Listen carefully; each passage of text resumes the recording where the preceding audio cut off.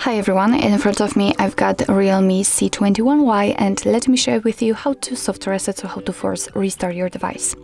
So if you've got the situation that your device do not respond to any touches, the screen just freezes and you actually cannot do anything, you can try to force restart it. And all you have to do in order to do that is to simply press the power button and the volume up button together and wait until you'll see the black screen. So let me try to do it. Let me press both of those buttons. Just ignore all of the notifications you will receive. Press them and wait. And as you can see, we've got the black screen. I felt the vibration, so I can release the buttons. Right now we can see the developer's logo, and after a while the device will be simply restarted and it should get back to its normal state. So actually this is it. This is how to soft reset your REALME C21Y.